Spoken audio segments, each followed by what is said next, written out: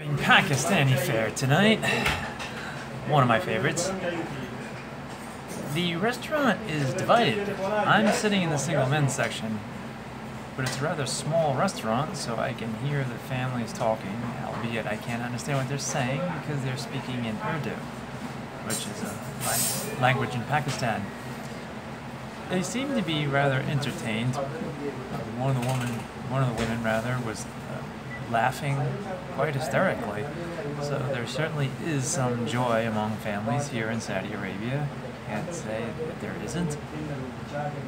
As far as myself concerned, I'm eating alone, which is typical. I don't have dinner companions. Haven't had dinner companions in a fairly long time.